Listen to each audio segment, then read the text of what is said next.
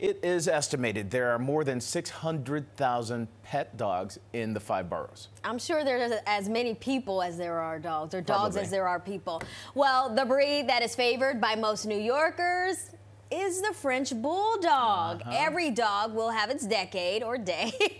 For the 10th consecutive year, the French bulldog came in #1 in the Big Apple, according to the American Kennel Club. Yeah, the poodle came in #2. It was followed by the consistently popular golden retriever. Yeah. And now the 4th spot and 5th spots are different this year. Yeah, the Labrador Retriever jumps from 6th to 4th place, and the Pembroke Welsh Corgi, the favorite of the late queen, of course, the second rounds out the top 5. My favorite type is a rescue dog. Aww.